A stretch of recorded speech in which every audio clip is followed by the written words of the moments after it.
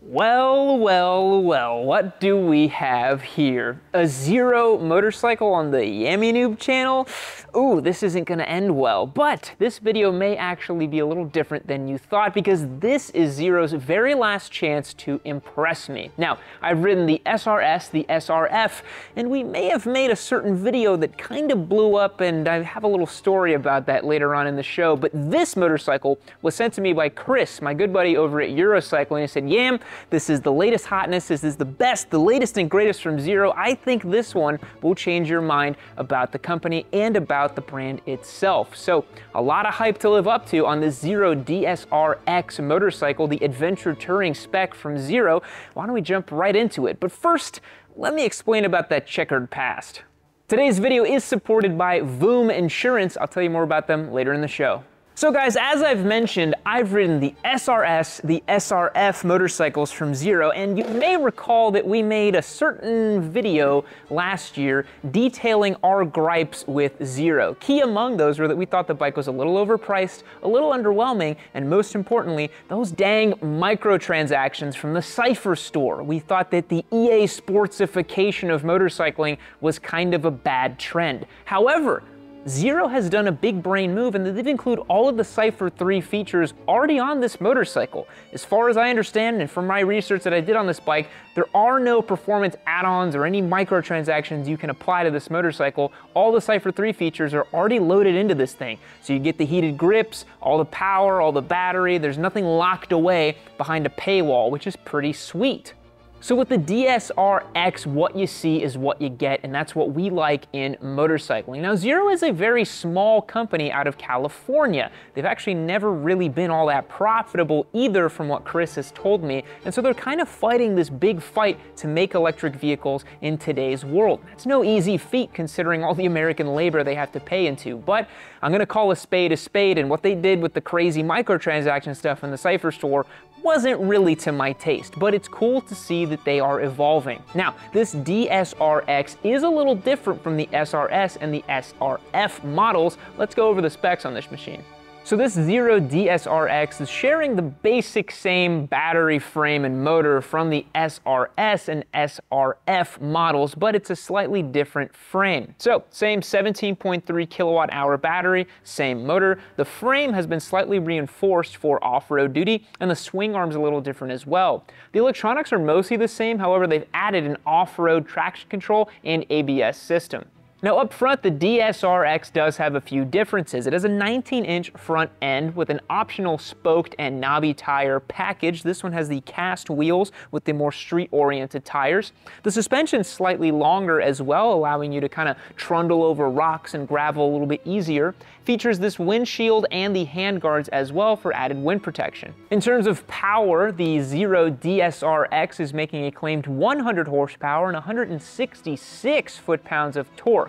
Now, I own a Turbo Hayabusa with 165 foot-pounds of torque at the wheel, and I've ridden a Rocket 3, which makes upwards of 160 foot-pounds of torque, and they are kind of lying a little bit about those torque figures. I don't know what it is with electric motorcycle manufacturers. The torque figures are never quite right from what they claim versus what you feel on the bike, which I will show you guys in the vlog as well.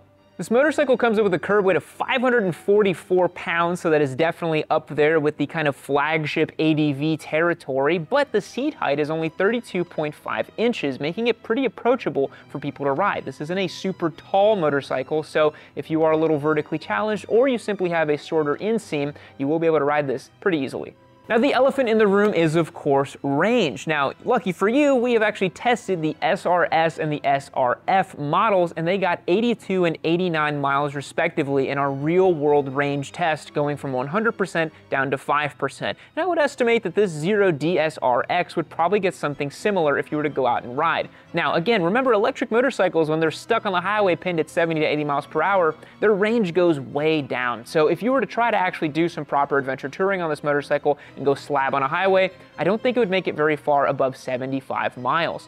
Price for this thing is $24,495, so a little bit of a spicy meatball, but remember, you're getting all the features from the Cypher 3 store, and there are no extra add-ons that you could make to this thing, as far as I could tell from my research. Now, before we take this bike out for a spin, let me tell you about our sponsor, Voom Insurance. But guys, let me ask you a question. Do you feel like you're paying a fair price for your insurance? Do you feel like if you own several bikes or it's frozen where you live for 5 months out of the year that you should be paying the complete and full price for your insurance? Well, Voom doesn't think so. They think that a pay-per-mile solution is the right choice for many riders out there. If you're not riding that many miles, or if you have a multi-bike stable, or you just don't get out and ride as much, or it's too cold where you live half of the year, Voom could be a great solution for you. They have policies as low as $50 a year and could save you 60% on your insurance. Voom is only available in these following states, which I think I'll have to call upon Past Yam to help me out with that one. Voom is only available in these current states: Arizona, Ohio, Illinois, Indiana, Iowa, Oklahoma, Wisconsin, Missouri, Texas, and Tennessee. Thanks, Past Yam. Now, Voom is expanding to several states, so click the link down below and get yourself a free quote with my link and see if Voom could be the right choice for you. I recently switched all of our giveaway motorcycles, and I'm gonna be saving a ton of money. The best part about Voom is that there's no hardware or software required to track your miles. All you need to do is take a photo of your odometer. Now check out Voom Insurance in the links down below, and let's go take the Zero DSR-X for a spin. All right, folks, on the road with the Zero DSR-X, and what do I make of it so far? Well, dynamically speaking, this is one of the better Zeros that I've ridden, honestly. I didn't think it would be because it has the 19-inch front end and the kind of heavier 544-pound curb weight from this kind of adventure option, but honestly, this package makes a lot of sense in this adventure touring configuration. It leans into the dad energy here. I feel like this motorcycle makes a lot of sense for the kind of performance that it has and the kind of setup that it has, and it's really working for me, honestly. I think Zero's done a commendable job of transforming this thing into a much better bike than it was before in the SRS and the SRF, because it's not trying to be anything it's not. Now, I will say, the regenerative braking and the front brakes don't feel fantastic. I've noticed that I've had to really add a lot of pressure to the lever to engage some stopping power. And again, I do have more mass. I have about 540 pounds I'm working with. So as the bike rolls forward when you brake, it does feel like it requires a lot of input to actually get it to come to a stop. It is powered by some pretty large calipers and some pretty high quality calipers, but I just still think that the braking performance is, you know, a little dicey. And, you know, Zero's done a really good job of turning the electric platform into a very natural feeling experience. That's the really hard part of electric bikes, is creating that throttle to rider connection and making the bike feel like it's really doing something, you know? Now, the thing about electric motorcycles that still trips me up is, obviously, given that there's just one rotating part, you know, you feel a lot more through the motorcycle's chassis and through the front tire. And sometimes that can be cause for alarm, like I notice every undulation, every pebble, every piece of rubble on the road, and I do feel like I have a much greater sense of what my front wheel is doing. Like over this rougher pavement there, I really genuinely feel the difference in the different kind of pavements. That's actually really interesting.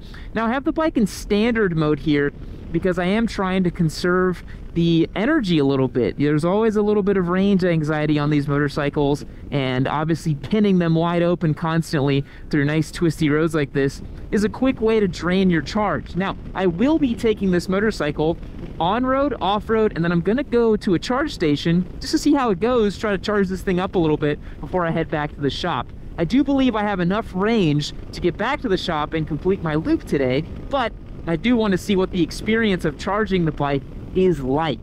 So, side to side here, the bike works really well. You have these large, wide handlebars providing you a good amount of leverage over the machine, meaning that when you want to tick it into corners, you just kind of set the line, add gas, or throttle rather, because there's no gas, and it seems to be good to go.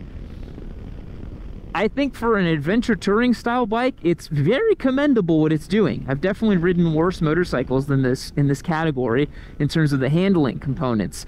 And again, Zero has done a much better job in the handling department on this thing. It actually feels more like a real motorcycle than the SRF or the SRS that I've tested, honestly.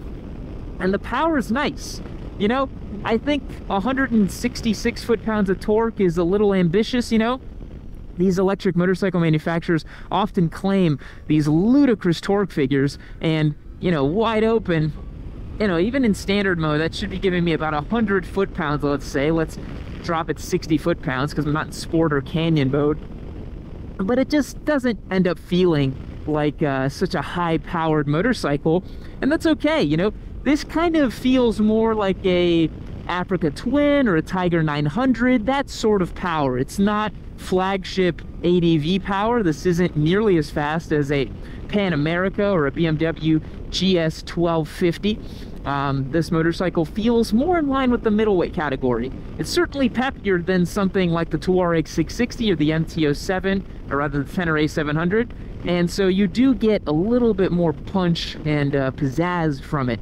Let me see if I can go ahead and crack it into sport mode here. Let me see if I can do off the throttle.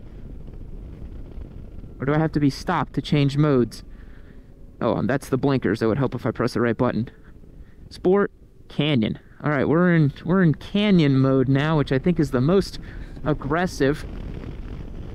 Try to flick this into corners a little bit. Let's see what this thing does. Tip it in. Add a bit more gas. It's very bizarre being on an adventure touring style electric bike because I really have very little sense of my speed, which can be very dangerous for beginner riders. As you see, we're coming into this decreasing radius corner. I think it's marked at 20 miles per hour. And, you know, if you are a beginner rider and you have all this windshield protection and you've never ridden a high-powered motorcycle, I really think you can outride this bike really easily. So this is not an entry-level bike. I mean, obviously the price would indicate as such, but, you know, I really think that this is a motorcycle that requires quite a bit of experience to ride because of those factors, you know? And that's the funny thing about electric bikes, is because you'd think that with the lack of a clutch and, you know, the ease of riding, so to speak, ease of maintenance, it would be more palatable to entry-level riders.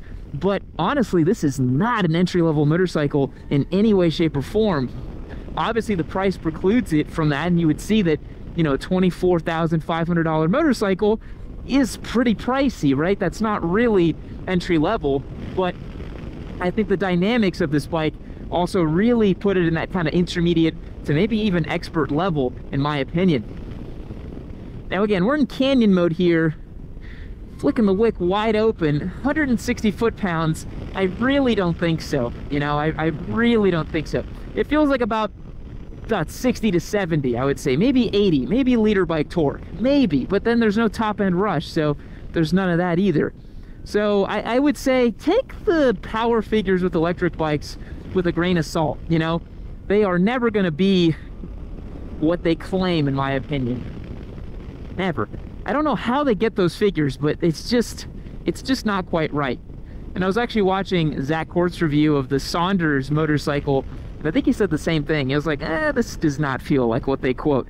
And I had to do a little bit of research and understand why, but yeah, at this point, that's definitely the case. The throttle response is very good, honestly. It's much closer to the Livewire 1 that we've tested, and that's kind of the gold standard for electric motorcycles for me. That's a fun, sporty bike that can do a lot and feels really good and feels more natural. But this motorcycle is getting really close, you know? It's a bike that's getting really close to the natural feeling of a motorcycle. But at the end of the day, I just feel like there's still this kind of soul-crushing sadness when you ride an electric bike. Like, I'm poodling around here, and it's not satisfying. I have to be totally honest. I think it works well when you give it in the right context, right? Like, we're in canyon mode and we're trying to rip up twisties, doing the things that sport bikes would do because the bike is allowing me to put it in a sporty mode, and zero claims this is a fun, sporty adventure bike, adventure touring style bike, right? It's cool, good, that's awesome. But I think that, you know, it just leaves a little bit to be desired. Let me see if I let off the throttle here, if it will fully engage in canyon mode. It's still blinking at me for some reason. Do I have to select it? Okay, now I've selected it. Maybe I wasn't in canyon mode. It's a little more punchy, but not much. Yeah, okay, it's got a little more juice in canyon mode. I think I was still stuck in standard mode because I was between modes back there. But even here, we're wide open. It's like this weird capped performance effect, because you don't get to grab gears and have it keep pulling. It's very non-intuitive, because you rev it out, you know what I mean? You get the speed up, and it just peters off and off and off and off, and it's super unsatisfying. And that's my gripe with electric motorcycles writ large. So that is not a diss on this particular model, the DSR-X, but it is a little sad. I don't know, like, it just doesn't really make me that excited to ride it. But again, because this thing leans into the adventure touring, boring kind of bike thing, sorry people, but it's true, I think that it is more successful because of that. I feel like this bike is successful over the SRS and SRF because it just leans into what it's supposed to do. It's like, yeah, freaking plug in your Garmin navigation or your charger, you know, try to plunk down as many big miles as you can, or just commute back and forth to work or school or whatever. I don't know why you'd be riding this to school, and work is the more adequate analogy there. Put on luggage on it, you know, and this is all of a sudden a nice grocery getter, a nice sort of thing like that. But at $24,500, I would just buy a Corolla or a Prius or something as my grocery getter, you know? But yeah, on-road impressions, pretty decent. I would give it a good 6 out of 10 for those. I think that Zero has done a much better job with these motorcycles, but they're still, you know, at the end of the day, it's still an electric bike, and it doesn't really have that much pizzazz. How about wide open throttle here? Rear tire feeling a little squirrely on there. Yeah, it's you know, it's decent. It's decent. It's not it's not rip your hair back, but you know, pretty good. All right, folks, let's go and get this off-road and see the prowess of the DSR-X a little bit on the off-road side of things. All right, folks, little off-road test with the DSR-X. We've got it in standard mode and an off-road mode with off-road TC and ABS. And okay, so first things first, with an off-road style bike, you want to check the standing position. Let's see if we can get it to dance a little bit. Kinda. Standing position's good. So I'm about 5'11". I've got a pretty slim build, about 165 pounds. Got I think normal sized arms. This is a little more rutted than last time. And yeah, I like the standing position. If you can very confidently stand on this machine, you can tip it over really easily. See if we can use the power to get it to pivot a little bit. Yeah, kinda. So the coolest thing about electric bikes, off-road specifically, they have a really big advantage. So if you have really sophisticated algorithms and software, you can actually really manicure the power on these things and deliver perfect power to the ground. Because what you're doing off-road really is managing rear wheel slip and grip all the time, right? And front wheel too, right? But you know, they often say that, you know, over 20 horsepower is just wheel spin in the dirt, and it's kind of true. So in standard mode, this thing with maybe, I don't know, 100 foot-pounds of torque, the off-road TC is going to have to do a really good job to try to keep everything in check. So you see here, I mash on the power, and it's probably thinking about 1,000,000 times a second, not literally, but maybe 1,000 times a second, and trying to make sure that we get the right power down. So we'll go right here in this little corner, mash on the gas, get it to spin a little bit, and it's very peculiar because I don't hear anything and I just feel the dynamic of the motorcycle like it would be off-road. So it's a very peculiar experience riding a very big adventure bike like this, 544 pounds, ready to ride in this context. So I add a little more gas here, did our sighting lap there. We'll kind of add a little more pace here. I am not an off-road expert by any means. This is my least skilled discipline that I operate in, but you know, it's really cool riding these bikes off-road, the electric bikes, because you don't have to focus as much on clutch control or other stuff. You can literally just think about a little bit of rear brake and mostly throttle. You got the regen braking too, so you know, you could probably get away with not even any throttle. You can just ride it like a big scooter pretty much. And honestly, the suspension's doing a pretty commendable job on these rougher bits, like all this kind of loose rocky stuff here that I've got. I'm actually really impressed with how the suspension's coping with that. Now this tire, it's probably inflated to about 32 psi, and it's very road biased. It doesn't even have any knobs on it, and yet, you know, for a little casual trail ride like this, I'm doing pretty well. Now the elephant in the room obviously is, what kind of charge stations are you gonna have out in the middle of nowhere? You know, I know a lot of you guys out there, maybe not watching this video, but maybe you came across it. You're gonna put fuel canisters on a T7. Maybe you got a DSR-X with the auxiliary tank. You wanna go plop down 300 miles, no problem, self-sufficient, all that good stuff. And this motorcycle can't really do that. So what exactly is it relegated to? Well, it's a little tough, right? I guess like out and back trails, because you still need to come back to a charge station. And right now, charge stations really only exist in developed environments, you know, in suburban or maybe exurban areas. You had a charge station. So I don't really get the use case for it, to be perfectly honest. If it's a adventure long distance bike, I could kind of see it as a long distance touring bike, and to be honest, a lot of adventure bikes are relegated to that nowadays too. They're not really designed for massive heavy off-road duty, as many people will try to tell me that they go and do single track with their BMW GS. I don't really care.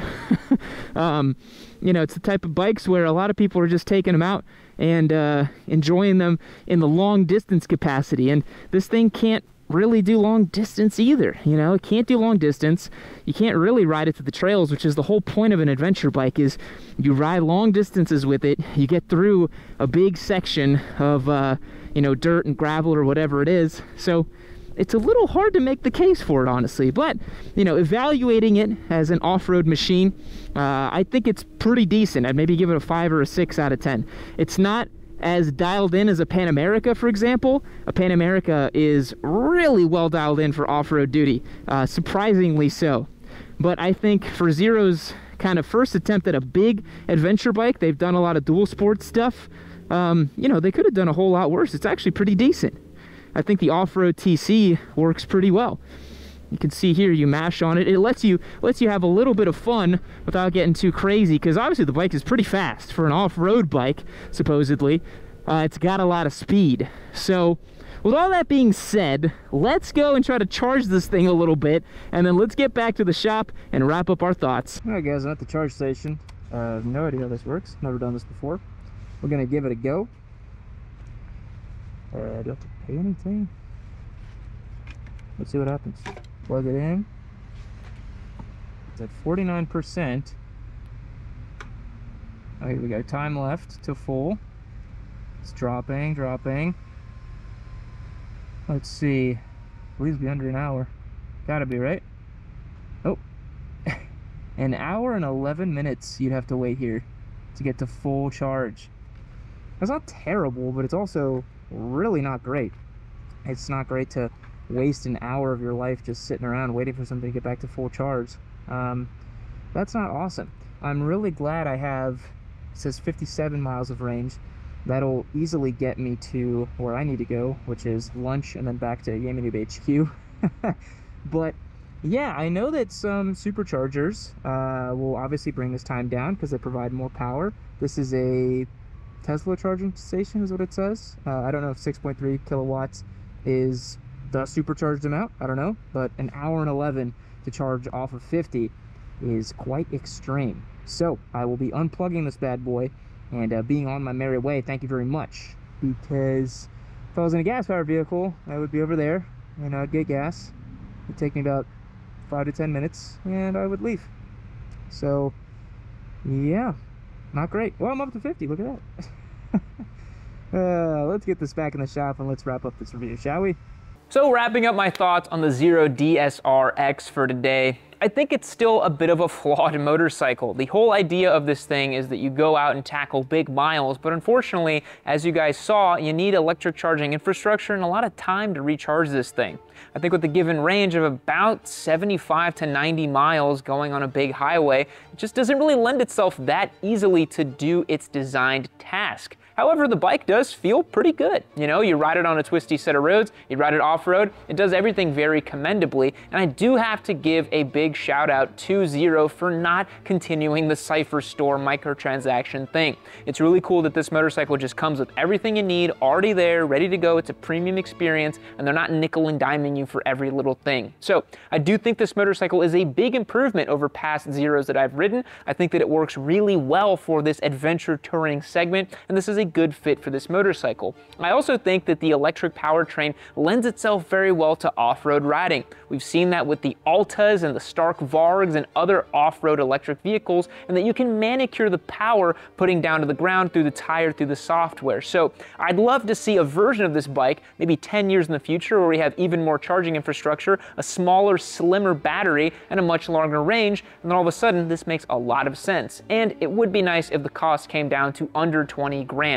But all things considered, this is a big improvement for Zero and a big move in the right direction. Big shout out to Eurocycle for sending us this motorcycle. We really do appreciate it. Thank you to Zero as well for helping supply this bike. They did not pay or get involved in the video in any way, shape, or form. I want to put that out there. And also big shout out to our sponsor for today, Voom Insurance. Thanks so much for watching the video. What do you think about Zero? What do you think about this DSR-X? Remember to leave a comment down below and hit subscribe if you haven't already. I'll catch you guys in the next video. See you later.